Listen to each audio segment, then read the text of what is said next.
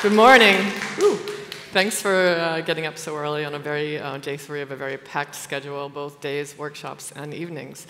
So I'm Christine Mohan from KILT. I'm VP Business Development there. I also manage community marketing PR. Very small, lean team. I'm really excited to tell you what we've been up to. Before I was with Polkadot, I was CMO of Web3 Foundation, working on branding and building the Polkadot and Kusama and Substrate ecosystems. And before that, so I've been in blockchain about 5 years. Before that, I was with Civil, which was a media platform, which was a project of consensus, so built on Ethereum. So first off, thank you, organizers. This has been an amazing experience. It's been really great to actually see people in person, not just on a screen, not just as an avatar on Telegram. It's really hard to talk about how difficult the last couple of years has been, between winter, between COVID, between all the building that the people in our ecosystem have been doing, a lot of hours. And so it's really great to actually enjoy each other's company and actually see how other folks are doing, challenges, sharing best practices.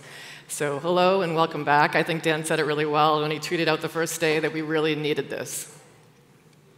So quickly, we'll talk a little bit about where we are in this evolution from Web 2 to Web 3. KILT protocol, so we launched as a parachain on Kusama back in September, and then we quickly decentralized. By November, we were live, and then we started launching pretty rapidly a number of applications built on KILT. And so the little hierarchy here is Bot Labs is our corporate entity, the initial creator of KILT protocol, which is now fully decentralized. We've also spun off a subsidiary called BTE, Bot Labs Trusted Entity, and so that's the branding that you see, but everything is within the KILT ecosystem. So I'll go through very briefly what we've built and the consumer and business applications for this. So there's been, of course, anytime you're building new bleeding-edge technology, there's been a couple of bumps along the way. I think there are still perceptions out there that Web 2 is free, even though, of course, what you're paying with is your own data. People see Web 3 as being paid. There's a lot of news coverage about, especially in the last 6 to 8 months, NFTs, DAOs, Metaverse, and which are all absolutely exciting and pushing this industry forward really quickly. But in some ways, we're getting farther and farther away from mainstream and farther away from the consumer. And so it's something we really have to kind of measure and balance, that even though we're going forward and we're seeing new forms of digital asset ownership through NFTs, et cetera, we've got to keep bringing the consumer along, or else mainstream adoption is just going to take a lot longer. And of course, DeFi dominating the headlines, but there's still a lot of other interesting verticals in the space, and we want to keep making sure that they get coverage as well. So the good news is we've had huge growth, parachains, obviously, interoperability, and also, looking beyond our own kind of Polkadot bubble. There's great work going on in other chains. There's great developer outreach going on with Cosmos, especially with Near. So I think it's important that we learn from other ecosystems as well as building out our own. What's been really interesting for KILT in particular, we chose Substrate because of the underlying cost structures with Ethereum. So our founder, Ingo, comes from a business background, software entrepreneur, CTO of Axel Springer. And so as he was kind of building the idea for an identity protocol, he was talking with businesses and trying to explain that transactions are fluctuating wildly, and no one can build a business like that. You have to have a predictable business model. You have to be able to structure your pricing, and that was impossible. So he found Substrate and been with this ecosystem ever since. And then what we're working on now at KILT particularly is moving from blockchain business cases to business. So first off, I need to talk a little bit about digital identity. We don't really think about identity. We've actually given it over a long time ago to the Facebooks of the world. We sign in, we give away lots of data every day. That data is siloed, it's monetized, it's retargeted, and it's no longer in our control. So it's really important that in the day-to-day, we kind of understand what the pieces are to an identity. So identity starts with an identifier. That is your face, that is your name, that is your fingerprint. These things are inherent to you. And then you layer on credentials. And as you layer on a credential like a passport, a driver's license, maybe a university diploma, these things start to build out your identity. But even though we've trusted the established model of trust in these types of credentials has been going on for hundreds of years. Passports work really well. But there are also some flaws here. For instance, I grew up in Boston in the US. For a long time, your driver's license actually had your social security number on it, which is really a disaster, right? You lose your license, you've got a lot of data that's actually potentially stolen. So there's a lot of growth and opportunity with a digital identity. And the next step of that is actually decentralized identifiers, or DIDs. So these are a way to both protect your identity, to have a unique identity, a digital fingerprint, and then also for it to be verifiable and for it to be decentralized. There is no central controller, no central repository for this DID. And so at KILT, you add credentials to your DID, and that actually creates your identity. So right now, again, we talk about silos. All your information is in what's basically a honeypot for hackers. Each time you go to these websites, each time you use your Facebook login, they get to capture that data. They keep that data. You don't know where it is. You don't know how long it's used. And then you use that to sign into various services. You go onto a website, subscription website, New York Times. Maybe you sign up for Trello. You keep using your password through Facebook. That means that all that information is retained. So what Web3 does is it actually makes it more central for the user, literally user-centric, puts the user in the center. Then you actually have your credentials. You are then actually the person who decides that they go to this verifier, and then you actually get to use the blockchain to make that happen. So a little bit about KILT. Kusama Parachain just secured our second slot, so we're really happy now that after the fundraising and all the excitement of Parachain auctions and crowd loans, we can actually continue building and launching services. And what I'll go through very briefly is that the services we're launching are not just for humans, but you can actually have anything can have an identity. So machines, IoT, trees, pets. There's lots of applications and sustainability and things like that. All right, very briefly. Social KYC, all these services are free. Social KYC, we all know the KYC process, passports, all of that, really fun. Social KYC is a way to prove your internet identity. So through this service, very quickly, you're able to actually show that you control your Twitter account, Discord, Twitch, email address. That's captured within social KYC, but social KYC actually then forgets the data. So as you're using this, your credential stays with you under your control. You're also deciding when you're sharing it and how. You can also delete your credentials. And so basically, as you're going through your websites and signing up, for instance, again, media sites is the easiest way to think about this. You can just sign in with KYC, and then they know that your Twitter has been verified. They know that the social KYC knows that this is your email address. And there's also enterprise applications. So GDPR is obviously a very complicated, something to be compliant with as a media company, many companies actually. And so it's actually really helpful for a media company. They're quite interested in this because they do not have to retain any of this data. They don't have to keep these databases. They don't have to make this information available if someone requests the data. And gaming actually is also a very big use case for us. I'm very happy to say we just hired someone who will be our relationship manager for gaming influencers. There's applications on the gaming entity side. There's applications on the gamer side. You can actually use social KYC to prove.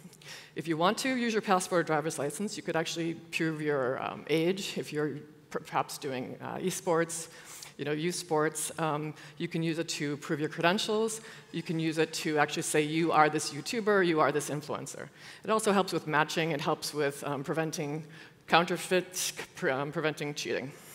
And then as we go and look forward, it'll be very interesting to start looking as the DAOs and as Metaverse need verification layers. It has another application there. So this is what Sporon looks like. It's our browser extension wallet. Pretty simple. We're still iterating on the design, but it's actually two functions. It operates like a typical wallet, so it stores your coins, and you can sign transactions with that. But it also is a way for creating and holding your digital identity, your decentralized identity. And there's also, this is where you would store your credentials. So as I've added credentials to my wallet, I've got Discord in there, my email, my Twitter. And then I decide who I'm going to portion those off to. Then we actually added the next application. And these all work together, and we're kind of building a round trip. So you can have your credentials, use them for signing, use them for a validator, et cetera, et cetera. So we've all used More centralized signing systems, I would say. If you've signed a contract, if you've done a real estate deal, if you've sold a company, you're often using something like DocuSign, and your documents live with them, their databases. We decided to take a different decentralized approach with DID sign.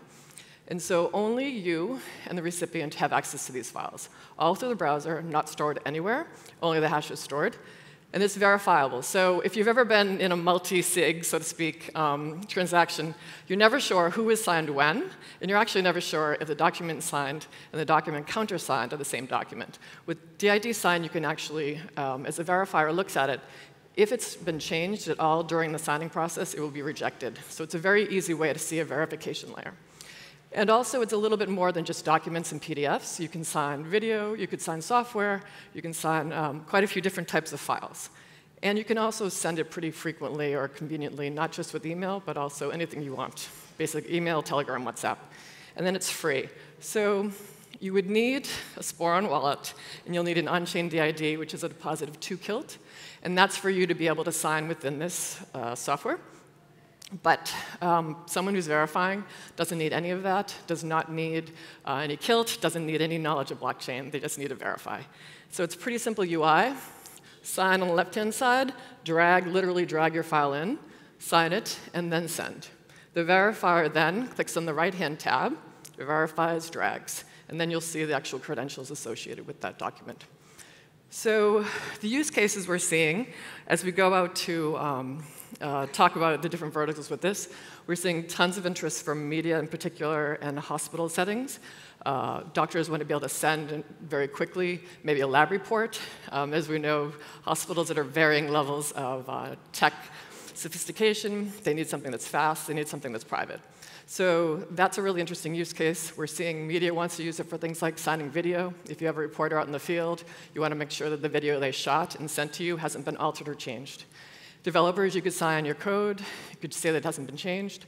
And for Web3 signing contracts, there's going to be lots of assets in DAOs and Metaverse. They're going to need to be signed.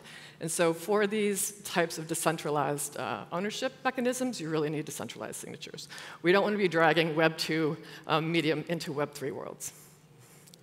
So we also have started integrating our services again in this basically a circle.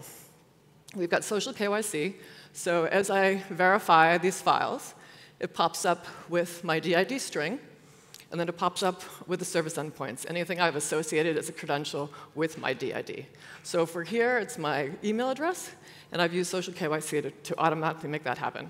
And it makes it very easy for someone who doesn't know anything about blockchain, anything about on-chain DIDs. They just see, this is me, and this is my credential. And then next comes our newest service is Web3 name. So it's basically a very simple way to show my name rather than that long string of numbers and characters. So we just launched this last week at Paris Blockchain. It's a custom way to represent that long string, that really confusing, scary string of data. And you can customize it with your first name, last name, with your business name. And it personalizes your identity, but there's also a way to bring it across the Polkadot ecosystem. So if I'm a validator on multiple chains, I can use one Web3 name across all of them, and it helps me build my brand, it helps me build my credibility, and it helps add a layer of verification and validity to my identity. And then actually it came out of a discussion with Akala. They were looking for ways to do this. So we built it, and we actually layered on a couple other things, and now it's live. We are doing a free promo for another week or so for the .summit community. You can actually go set up your Sporon, get your free on-chain DID, Web3 name, really easy.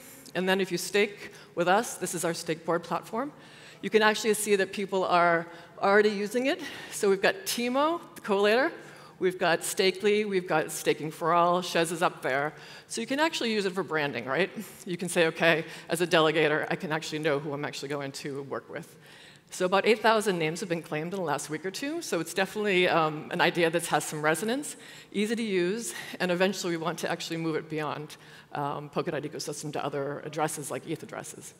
And then just as in a little extra, we built a lookup. So you can actually take Web3 name Christine, type me in, and then you'll actually get the string. This is Ingo. These are the endpoints. These attached, the credentials, and you can see this whole thing very easy. So if you're signing a document with DID sign, you can quickly go here and make sure that the Ingo that you're signing with is also the Ingo that you want to be working with.